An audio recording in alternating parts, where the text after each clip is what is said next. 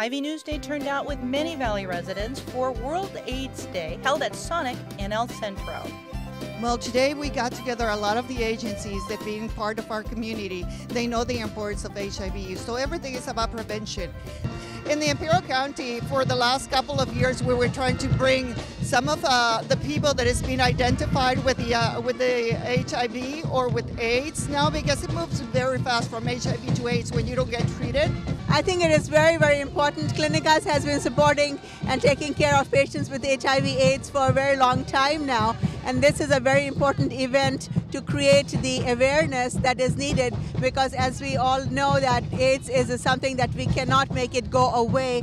We have been able over the years to control the disease, but it is not something that we have been able to eradicate. So the awareness is very, very important, that it can touch anybody's lives. So we feel it's important to help spread that information out there and to inform people of the various resources that are here. So we're here today just to provide some local resources, and all these agencies that are out here today, dedicated in this cold, are here to do the same. So we just want to help spread that awareness.